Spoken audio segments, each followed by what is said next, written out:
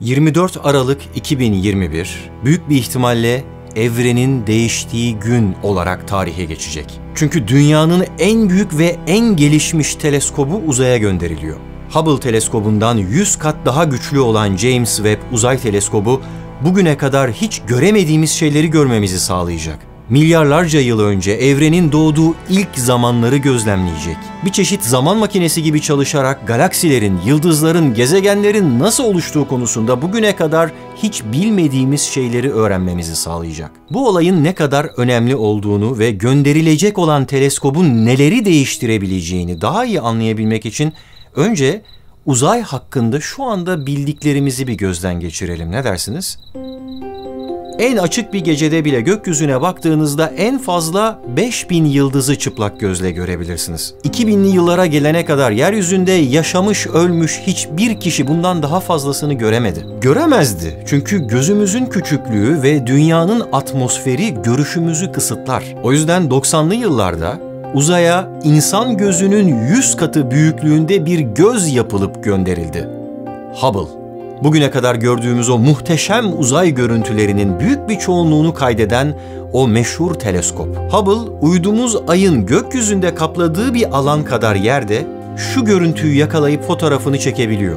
Bu kadarcık bir alanda bile 200.000 tane galaksi var. Peki onların aralarındaki boşluklarda ne olabilir? İşte bu sorunun cevabını merak eden bilim insanları inanılmaz bir deneme yaptılar. Takvimler 24 Eylül 2003'ü gösterdiğinde Hubble Uzay Teleskobu gökyüzündeki küçücük ama neredeyse tamamen karanlık olan bir bölgeye yönlendirildi.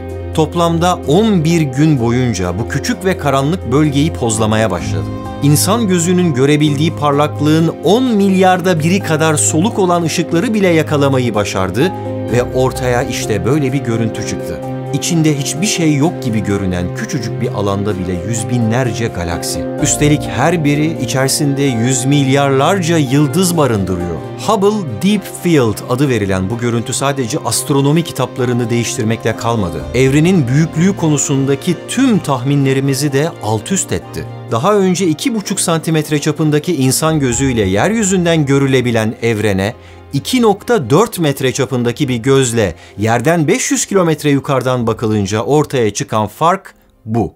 Peki ya şimdi ne olacak biliyor musunuz? 6,5 metre çapında çok daha büyük bir göz 1,5 milyon kilometre uzaktaki uzay boşluğuna gönderilecek. James Webb Uzay Teleskobu'nun büyüklüğünü kavrayabilmek gerçekten çok zor. Yanında insanlar olunca teleskobun aynasının altındaki kalkanlarla birlikte neredeyse bir basketbol sahası büyüklüğünde olduğunu fark ediyorsunuz. Bu kalkanlar onu güneşten koruyacak. Kalkan dediğime de bakmayın, her biri bu dosya kağıdından daha ince, toplamda 5 tane tabakadan oluşuyor. Uzaya gittiğinde en dış katmanı 110 santigrat derece gibi muazzam bir sıcaklığa ulaşacak. Onun hemen 5 tabaka aşağısındaki teleskobun olduğu bölgede ise sıcaklık -200'lerin çok daha altına düşecek. Çünkü evrenin en uzak noktalarındaki en soluk ışıkları, kızılötesi dalgaları yakalayabilmesi için -267 santigrat derecede çalışması gerekiyor. Yoksa kendi ürettiği sıcaklığı bile tespit etmeye başlıyor. O kadar hassas. Peki bu -267 santigrat derece ne demek biliyor musunuz? Mutlak sıfır noktasından sadece birkaç derece daha sıcak demek. Mutlak sıfır bir maddenin moleküllerinin entalpi ve entropisinin teorik minimum değerine ulaştığı termodinamik sıcaklık ölçeğinin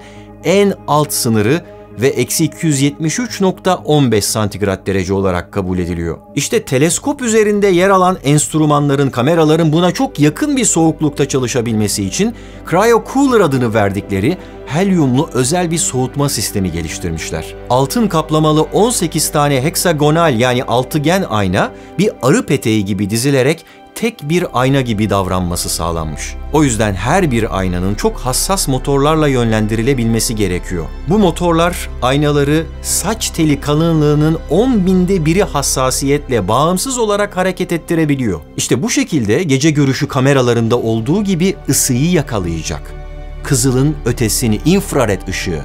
Çünkü evrenin ve zamanın başlangıcındaki o galaksilerin ilk hallerinden geriye kalan tek şey o sönük ışık. Ve öylesine soluk bir ışık ki bu günlerce aynı noktaya odaklanarak bakmayı ve o ışığı toparlamayı gerektiriyor. İşte öyle olduğu için de Hubble gibi dünyanın yörüngesinde kalmayacak bu teleskop. Ayın 4 katı uzaklığında özel bir bölgeye gönderilecek. Daha önceki videolarımda sizlere uzaydaki gök cisimlerinin etrafında oluştuğunu söylediğim özel bazı noktalardan, Lagrange noktalarından söz etmiştim. İşte Dünya ve Güneş'in oluşturduğu Lagrange 2 ya da kısaca L2 noktası adı verilen özel bir bölgede Dünya'dan 1,5 milyon kilometre uzakta konumlanacak bu teleskop. Bu sayede Dünya'nın ve Ay'ın ışığı onu rahatsız etmeyecek. Çünkü onun ve Güneş'in daima arkasında kaldığı bir yörüngede hareket edecek. Fakat bu özel bölgeye gidebilmesi için de işte Ay'la Dünya arasındaki mesafenin 4 katı kadar bir mesafeye gitmesi gerekiyor. Şimdi konuyu şöyle düşünmenizi istiyorum. Diyelim ki 3 katlı büyük bir eviniz var ve onun bir cephesini boydan boya çok lüks bir ayna ile kaplatacaksınız. Altın kaplamalı, çok hassas, çok büyük bir ayna. Şimdi böylesi bir aynanın ne kadar yapılmasının zor olduğunu, maliyetli olduğunu bir kenara bırakıyorum. Diyelim ki para sizin için problem değil. Peki böyle bir şey yaptırdıktan sonra onu nasıl taşıtacaksınız? Nasıl nakliyesini çözeceksiniz? Hadi taşıttınız diyelim, sonra onu nasıl monte ettireceksiniz? Ardından 10 yıl boyunca bakımını nasıl yapacaksınız? Şimdi bir de şunu düşünün. O eviniz var ya, eviniz. Burada değil, Ay'da değil, Ay'ın 4 katı daha uzakta bir yerde. Ve onu öyle bir tıra, kamyona falan yüklemeyeceksiniz. Bir rokete yükleyip göndermeniz gerekiyor. Fakat ayna o kadar büyük ki öyle sıradan bir rokete falan sığmıyor. Hatta onun yapıldığı Amerika Birleşik Devletleri'nde bile böylesine büyük bir nesneyi taşıyabilecek genişlikte bir roket yok. O yüzden 6,5 metrelik bu ayna ve onu koruyan basketbol sahası büyüklüğündeki kalkanları bir origami gibi katlayıp paketleyip gemiyle Fransız Guyana'sına gönderiyorsunuz. Orada 5,4 metre çapındaki dünyanın en geniş roketlerinden biri olan Ariane 5'ın içine yerleştiriyorsunuz. Oradan da insanların bile çok zor dayanabildiği o en sarsıntılı uçuşlardan birine dayanıp üzerinde en ufak mikro bir çatlak dahi kalmadan uzaya çıkmasını sağlamanız gerekiyor. Sonra müthiş bir hızla Ay'ın yakınlarından geçmesi ve 29 gün sürecek bir yolculuğun sonunda da 1,5 milyon kilometre uzaktaki hedefine ulaşması gerekiyor. Fakat ulaştıktan sonra onu orada söküp monte edecek bir ekip de yok elinizde. O yüzden kendi kendine çalışacak, ayarlarını yapacak, kendini kalibre edecek, odaklanmasını sağlayacak ve 10 yıl boyunca aralıksız çalışması gerekecek. Hiç arıza yapmadan. Peki bu mümkün mü? Mesela bir önceki o büyük teleskop Hubble gönderildikten çok kısa bir süre sonra arızalanmıştı. Yörüngeye sorunsuzca oturduktan sonra heyecanla ilk görüntüleri bekleyen bilim insanları şaşkınlık içerisinde kaldılar çünkü görüntüler bulanıktı. Neyse ki sorun kısa sürede tespit edildi ve Hubble dünya yörüngesinde olduğu için de bir uzay mekiği gönderilerek astronotlar tarafından tamir edildi. Fakat ondan 2700 kat daha uzağa gönderilecek olan James Webb Uzay Teleskobu için böyle bir imkan yok. Hata payını sıfıra yaklaştırabilmek için de neredeyse çeyrek asırdan beri çalışıyorlar. Bu proje sadece NASA'ya ait değil. Her ne kadar adını 1960'lı yıllarda NASA'yı yöneten James Webb'den alıyor olsa da NASA ile birlikte Avrupa ve Kanada uzay ajanslarıyla dünyanın dört bir tarafından yüzlerce organizasyon tarafından sahiplenilen ve desteklenen bir proje. 1996 yılından beri sürekli geliştiriliyor, sürekli test ediliyor ve bir türlü gönderilemiyor. İlk ne zaman gönderilmeye niyet edilmişti biliyor musunuz? Hedef 2007 yılıydı. Sonra 2011'dendi. Ardından 2014, 2016, 2018 derken pandemi ve işte bugünlere kadar geldik. Nihayet 2021 bitmeden umuyorum ki bu sefer gönderilebilecek. Tabii bu süreçte bu hata payını en aza indirgemek için yapılan tüm geliştirmeler, testler nedeniyle meydana gelen bu ertelemeler epeyce bir şakaya malzeme oldu. Fakat işin içindeki bu mühendislik bilgisine birazcık daha dikkatli ve detaylıca bakınca bu ertelemelerin neden gerektiği çok daha iyi ortaya çıkıyor. Teleskop uzaydaki konumuna yerleşirken 50 farklı parçanın açılıp adeta bir Transformers gibi yerine oturması gerekiyor ve tabii bunların her birinin sorunsuzca gerçekleşmesi lazım. Bu sistemin kurulumu için 140 farklı açılış mekanizmasındaki 70 farklı menteşe, rulman, kasnak, 400 metre uzunluğunda 90 kablo kullanılmış. Bakın bunlar teleskoba ait şeyler değil, sadece onu güneşten koruyacak olan kalkanının açılması için gerekli olan mühendislik tasarımı. Elbette ki bunların testlerinin titizlikle yapılmasının yanı sıra risk hesaplamaları da yapılıyor. Toplamda 344 farklı adımın hiçbir problemle karşılaşmadan gerçekleştirilmesi gerek. Peki bu ne anlama geliyor? Eğer her bir parçanın çalışmama ihtimali sadece 1/1000 olsaydı, 1/1000 ihtimalle çalışmayacak olsaydı, %1 değil 1/1000, bütün projenin başarı ihtimali %70 olurdu. Böylesine büyük bir yatırımı, projeyi, 10 yılların emeğini uzayda tek başına hadi bakalım bunları sorunsuzca gerçekleştir diyebilecek bir özgüveni hissetmek için çeyrek asıra yakın bir süre geçmesi gerekti. Bu projede çalışanların ne kadar stresli olduğunu fırlatma öncesinde tahmin edebilmek hiç de güç olmasa gerek. Hayatınızın emeği, milyarlarca dolar, sizin başarınızı 10 yıllardır beklemekte olan dünyanın her yerinden 10 binlerce bilim insanı. Eğer başarısız olurlarsa halkta oluşabilecek olan endişeler ve gelecek projelere daha fazla düşünülerek verilecek daha düşük bütçeler. İşte en parlak zihinlerin bir araya gelerek bu süreci bu kadar hassas ve titizlikle işletmelerinin ve sonuç olarak da bu kadar çok ertelemelerinin sebebi bu. Yeryüzünde hata payına en az izin verilecek proje bu. Tabii şimdilik yeryüzünde birkaç günü kaldı sadece. Umarız daha sonra gökyüzünde çalışacak olan proje. Şu anda bu fırlatma 24 Aralık 2021 tarihinde yapılacak gibi görünüyor. Elbette geçmişte olduğu gibi yine erteleme olabilir. Çünkü normalde 22 Aralık'a neredeyse kesin gözüyle bakıyorduk. 2 gün daha ertelendi. Olsun varsın. Ben bu kanalı açtığım ilk günden beri bu teleskobun geliştirmesini takip ediyorum. Fırlatılacağı günü iple çekiyorum. Birkaç kez daha ertelense de benim için hiç fark etmez. Öyle ya da böyle bu fırlatmayı canlı bu kanaldan yayınlayacağım, yorumlayacağım. O heyecana eğer sizler de katılmak, ortak olmak isterseniz kanala abone olup olmadığınızı ve hatırlatıcılarınızı açıp açmadığınızı lütfen kontrol edin. Çünkü gerçekten de uzay tarihinin en önemli fırlatmalarından, en önemli görevlerinden birinin başlangıcı olacak bu. Peki bu fırlatma ve sonrasında neleri göreceğiz? Fırlatma proje ortaklarından Avrupa Uzay Ajansı ESA'ya bağlı Fransız Guyana'sındaki bir üstten gerçekleştirilecek. Şu anda teleskop orada 20 ülke tarafından geliştirilen dünyanın en geniş roketlerinden biri olan Ariane 5'ın içinde paketli olarak duruyor, bekliyor. Fırlatmadan kısa bir süre sonra roketten ayrılan teleskop dikkatle ayarlanmış bir dizi manevra gerçekleştirmeye başlayacak. Fırlatmadan 31 dakika sonra enerji sağlayabilmesi için güneş panelleri açılacak.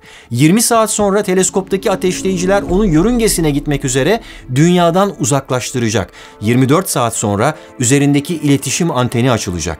Bu sırada o kadar yüksek bir hıza ulaşacak ki 2 günden kısa bir sürede ayı geçmiş olacak. Sonra bir kez daha iticilerini çalıştırıp yörüngesine doğru bir manevra daha yaptıracak. 3. gün güneş kalkanlarını taşıyan öndeki ve arkadaki paletler açılacak. Teleskobu ve bilimsel enstrümanları taşıyan gövde operasyonel yüksekliğine getirilecek. Sonra momentum yüzgeçleri açılacak.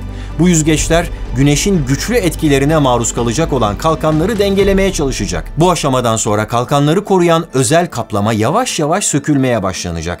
Daha sonra kalkanları tam ortadan destekleyen teleskopik direkler açılmaya başlanacak. Adeta yelkenli bir geminin direkleri gibi sırasıyla her iki yönde bu açılım gerçekleştirilecek. Ortada yer alan bir mekanizmayla kalkanın tüm tabakalarının gerginleştirilmesi sağlanacak. Yolculuğunun 10. gününde Cryo Cooler adı verilen özel soğutucu çalışmaya başlayacak. Ardından optik araçlardan ilki, ikincil ayna açılacak. 12. günden sonra büyük aynanın ilk kanadı, 14. günde de diğer kanadı açılacak. Fırlatmadan yaklaşık bir ay sonra iticiler bir kez daha ateşlenecek ve teleskop nihai yörüngesine yerleştirilecek. Bundan sonraki aylarda aynaların kalibrasyonu yapılacak. 18 farklı aynanın tek bir büyük ayna gibi hizalanıp odaklanabilmesi için binlerce küçük ayar yapılacak. Her şey yolunda giderse fırlatmadan 6 ay kadar sonra ilk görüntüler bize ulaşmaya başlayacak. Anlatırken kurduğum cümlelerde bile hata yapma riskim var. Dilim sürçebilir ama bütün bu aşamaların hiçbir noktasında tek bir hatanın bile yapılmaması gerekiyor. Elbette acil durum önlemleri alınmış ve bazı B ve C planları da geliştirilmiş ama bunları duyunca bana çok komik geldi.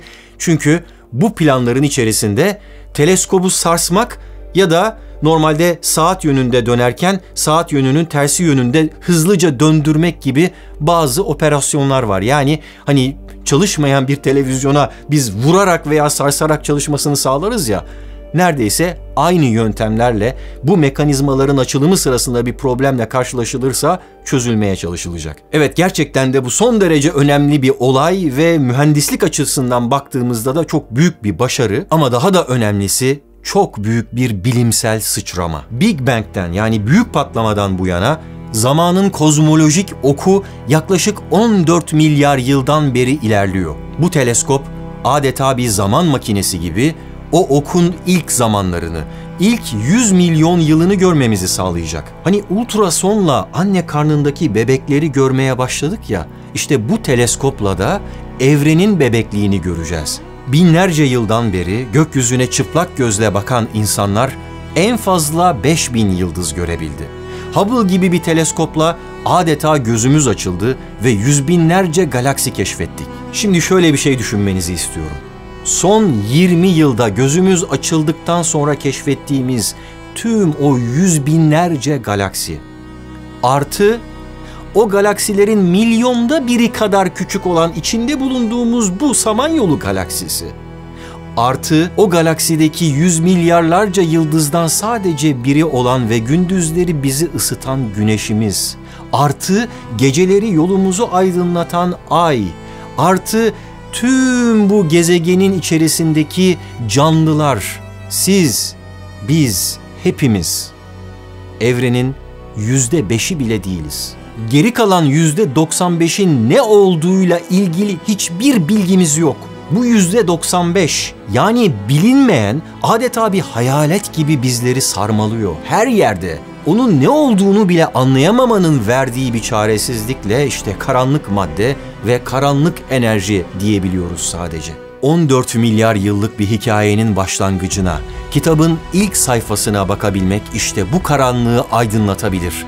Önümüzdeki günlerde uzaya sadece bir teleskop gönderilmeyecek, geçmişimizi ve kim olduğumuzu aydınlatabilecek bir göz yerleştirilecek. Ve o gözün yerleştirildiği gün, evren hakkında bildiğimiz her şeyin değiştiği gün olarak tarihe geçecek.